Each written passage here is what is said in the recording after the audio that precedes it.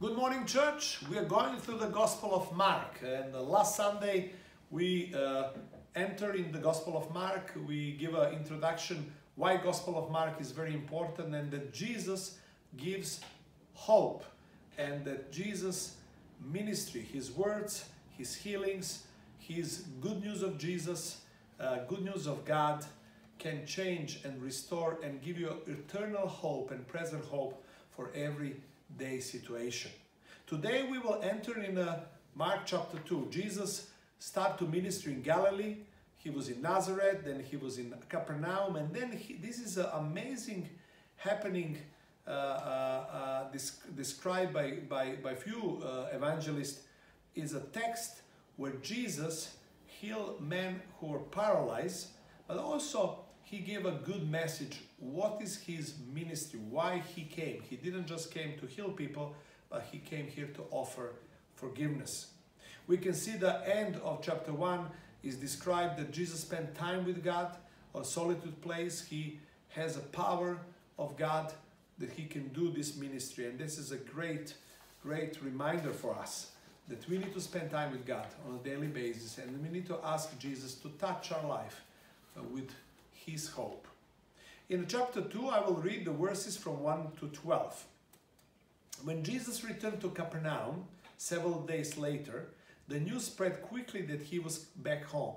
Soon the house where he was staying was so packed with the visitor that there is no more room, even outside the door.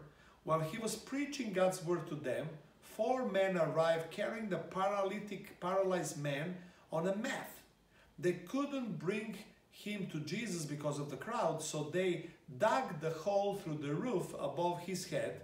Then they lowered the man on his mat right down in front of Jesus. Seeing their faith, Jesus said to the paralyzed man, "My child, your sins are forgiven." But some teachers of religion law who were sitting there thought to themselves, "Who is he saying? What is he saying? This is blasphemy. Only God can forgive sins." Jesus knew immediately what they were thinking, so they asked him, "Why do you question this in your hearts? It is easier to say to the paralyzed man, 'Your sins are forgiven,' or 'Stand up, pick up your mat and walk.' So I will prove to you that the Son of Man has the authority on earth to forgive sins." Then Jesus turned to the paralyzed man and said, "Stand up, pick up your mat and go home." And then the man jumped up, grabbed his mat, and walked out through the stunned onlookers. Then they were amazed and praised God, exclaiming, "We have never seen anything like this before." We can see 4 things why Jesus' ministry was very powerful, why the hope that he promoted and the message was so powerful. First thing what we can see the power of Word of God. He was in a house, he was teaching Bible, and people were amazed. People wanted to listen. People were amazed by his word. Word of God is powerful. We believe that Word of God is powerful, can touch your heart. And the Bible is talking about Bible, the Word of God is like a hammer who is destroying every hard stone. The Word of God is like a sword. And the Word of God is amazing.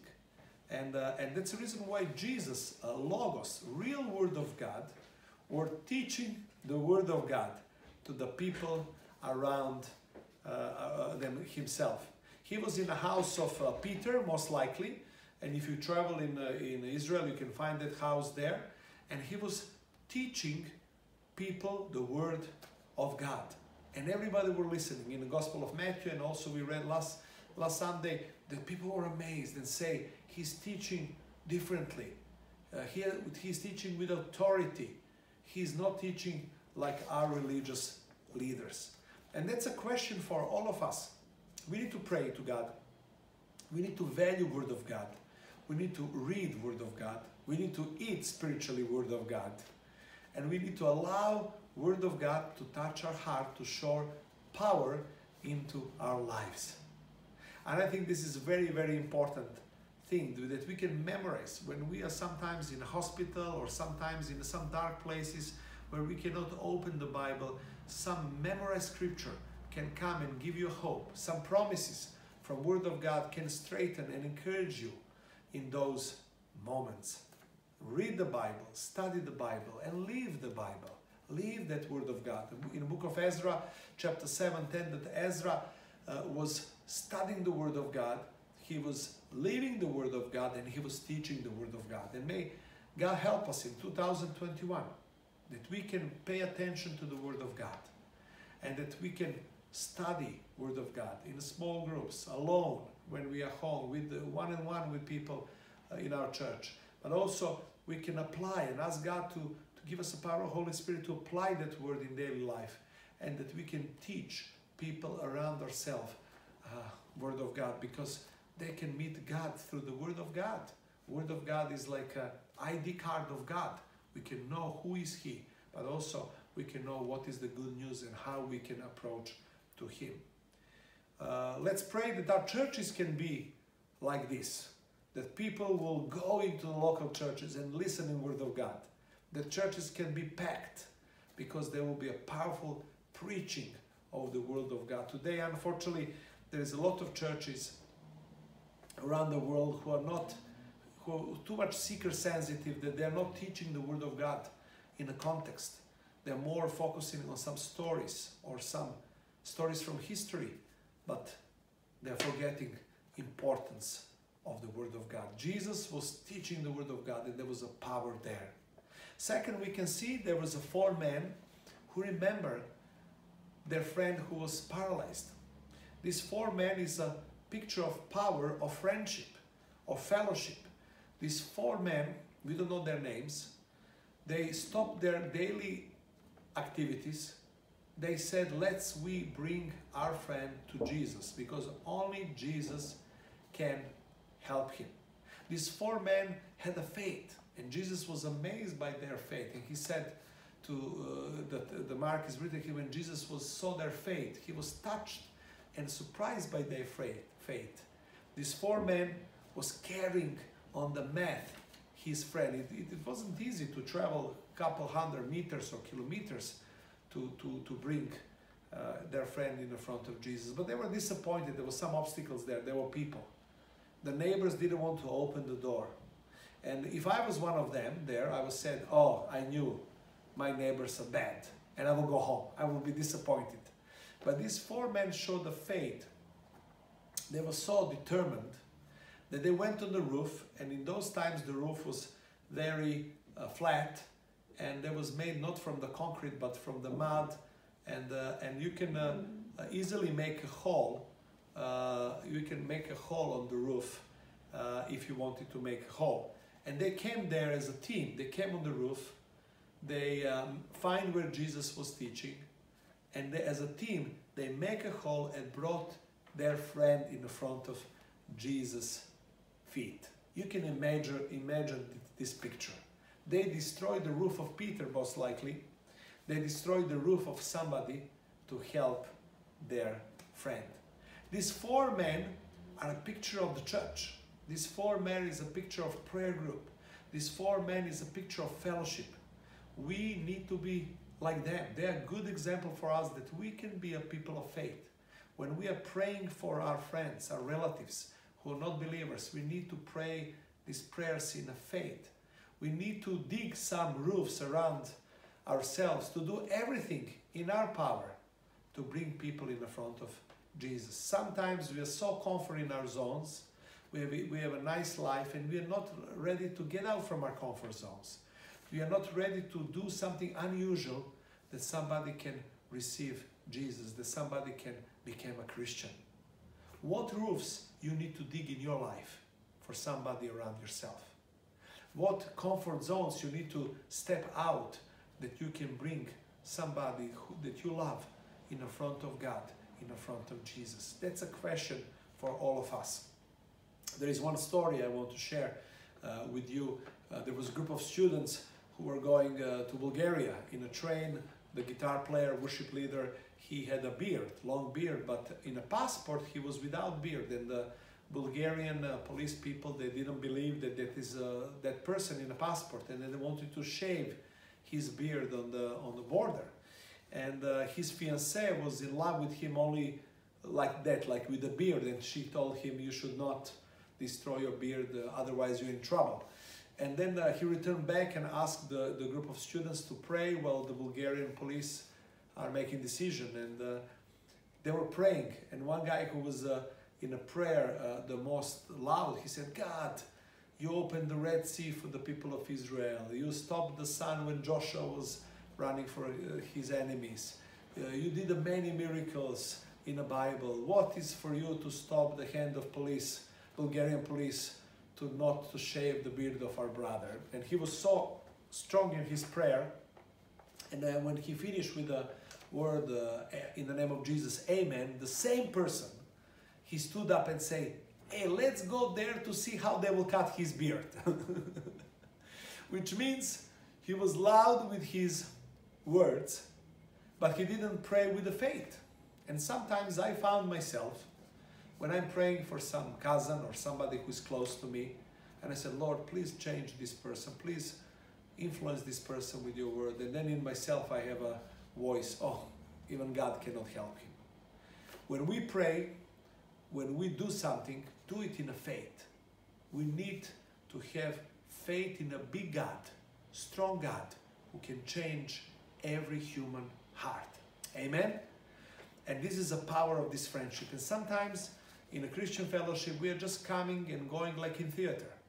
We need to be for each other. Maybe some of us, we need to be on that mat that we can pray for each other and support each other. Sometimes you will be on this mat, sometimes somebody else will be, and you will be one of these 4 men who are showing genuine fellowship. The third power is power of word of God. Jesus was preaching the word, the people were listening. Power of friendships. They forced people, they didn't stop. They did everything what they could do for their friend. And you can imagine, like when this man was healed, how this 4 men was happy. And there is no greater help when you pray, happiness when you pray for somebody. And when you bring somebody somewhere to conference or give them a book and somebody committed life to Jesus, there is no greater joy of these people who bring them to the church, who bring them to the event, who give them a book and point them to Jesus. Don't miss that joy. Do everything. Dig every roof that you can dig. And just for the sake of people's soul. And you can imagine this friend was come to them and say, thank you guys that you didn't give up. Thank you guys that you came on the roof. And I can imagine one of the guy of these 4 men is coming down to the Peter and said, don't worry, we will repair your roof. We will send somebody to help you with this roof. The third thing that I see in this text is the power of forgiveness. And that's amazing. Jesus didn't heal him immediately. Jesus forgave him his sins. Jesus was a God and he was a man and he knew what is in a people's heart. And Jesus pointed to everyone that his main mission is to bring forgiveness of sins. And immediately people said, only God can do that. In their thoughts, they said that. And then Jesus, with this action, with these words, he wanted to identify himself as a God. Because God can only forgive the sins today. And even that time, Jesus performed and he said, I'm here with a special mission. I'm here with a special task. I came here to go on the cross, to die for your sins. And that's the way you can receive forgiveness of sins. Jesus came here to forgive our sins. His name is Joshua. God is my Savior. And when the angels told to Jesus' Father, he will save the sins of the people. Jesus, Joshua means God is our Savior because he will save the people from their sins. But also God is a God, Emmanuel. God is with us. God wants to forgive our sins. God wants to forgive your sins. Whatever you have done bad in the past, there is no great sin that God cannot forgive through Jesus. That's the reason why he came on the earth. Not that we can have a nice Christmas and give gifts and feel nice, but that we can reconnect with God, that we can be forgiven from past, and that we can receive the power of the Holy Spirit for a present, and that we can receive eternal hope for a future. That was the reason of Jesus' mission. Jesus forgave the sins to this person, but also Jesus proved and showed that He's God. He healed the man. Every healing and every miracle in New Testament was pointing to the Jesus message of forgiveness. Every healing today needs to point us and bring us close to Jesus, that we can understand who is He and how He can offer us forgiveness of our sins. How He can offer us the vitamin for our body. How He can offer us the real vaccine for our spiritual virus, which is blocking our relationship with our God Creator. And the fourth thing, what we can see here, it's a power of change life, new life. This man, when he was healed, his hope became alive. He started to walk. He was happy. His life got a new meaning. He can live again. And Jesus told him, stand up, walk, and take your mat. This is like 3 actions.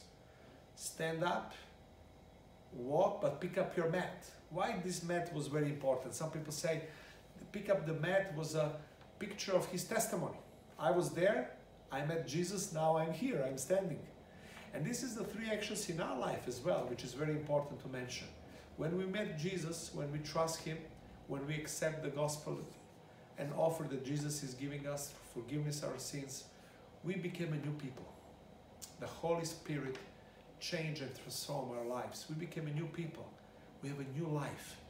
But it's always good to bring your mat, to remember where you have been before, how God saved you, not because of your good works, but because God's work of love on the cross for our sins.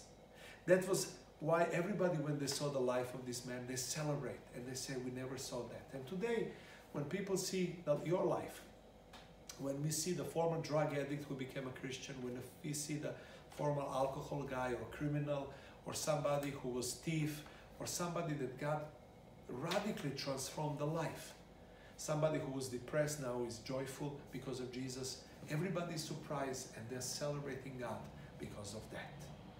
Are you a new person? Did you believe? Do you believe in Jesus Christ? His grace and mercy can change you. Your sins can be forgiven based on what Jesus have done on the cross. Don't miss this opportunity to get a new hope, to get a new life, and to get eternal life after this life on earth. That's the reason why Jesus' ministry was very powerful. Power of the Word of God. Let's pray to God that we can be serious to study, memorize, to teach, to listen good sermons.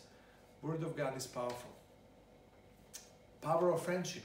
Let's be like these 4 men who can dig the holes around and do everything to get out from our comfort zones, daily routines, to help somebody, to bring somebody in front of Jesus, because only Jesus can change life of people. Power of forgiveness. We want to be thankful to God because He forgives our sins, and He is forgiving our sins on a daily basis. He can do that only based on grace and mercy of His Son, Jesus Christ. And power of change life. God wants to transform your life. God wants to change some areas in our lives. Allow Him. Open our doors of our hearts that He can come, cleanse, and change and transform. Maybe that is your relationship with your spouse. Maybe that is your relationship with your parents. Maybe that is your relationship with other people. Maybe that's your career. Maybe that's your relationship toward a student life. As a student, God wants to change and transform because He's a living God. And His Word and His power of the Holy Spirit can change and transform your life. Don't miss this opportunity. And let's pray that we can experience the power of Jesus' ministry in 2021. He wants us to minister to us and show His love and power in our life. And are we ready to do something unusual in this year to bring friends to Jesus? And may God help us that our churches, our ministries, our lives can look powerful like that was the case of the Jesus ministry, but also that was the case of the first Christians in the first century. Let's pray. Heavenly Father, we are praying to You and we are thankful for this message. Thank you for this text. Thank you for this story, unusual story. And thank you, God, that you didn't left us alone. You want to forgive us. You want to give us a new life. You want to portray Jesus as God. And that we will never forget that Jesus is not just some religious teacher or healer. He is a God who came to bring us close to you. Help us to understand that and help us to be like these 4 men who sacrifice a lot for the benefit of the friend.